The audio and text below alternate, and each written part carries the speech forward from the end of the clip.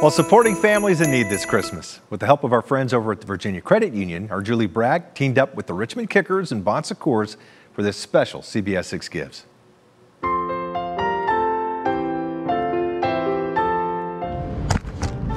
And we're back here at the station now, where we have a generous gift from Little Hands Virginia, some diapers for the baby.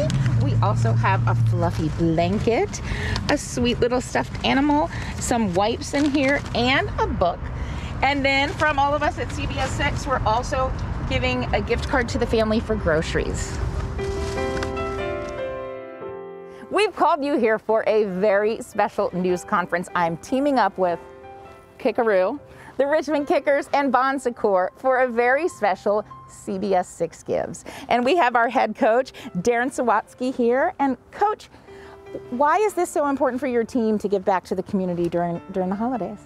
Well, you know, it's a joyful time of year. And partnering with our health provider, Secours, you know, with the Richmond Kickers, we're just super excited to give something back. You know, and you talk about Dan Rowe, the legendary Santa of Richmond, and just everything that's happened with him in the history. We're just excited to be a part of giving something back to the frontline workers here in Richmond. And I love that. I love honoring him because he has been Christmas for so many decades and so many Richmond families. Values in Action program has been happening for about 30 years in the Secours system.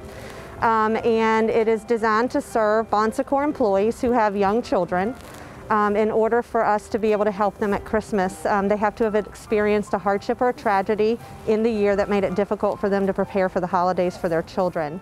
The fact that our health partner Secours works so well with us and we have such a good relationship, we really wanted to benefit some families that have had a little bit of harder time. I'm always humbled every year because the stories I hear about what these families are going through, and then I know that this person comes to work and works and does their job and supports our patients, or supports our frontline workers who are supporting our patients, and it's overwhelming to know that they're going through things so difficult and they're still so committed to the work that they are set out to do. That kind of wraps it up for us right now. We want to thank everyone for their generosity. We're going to gather up all these goodies.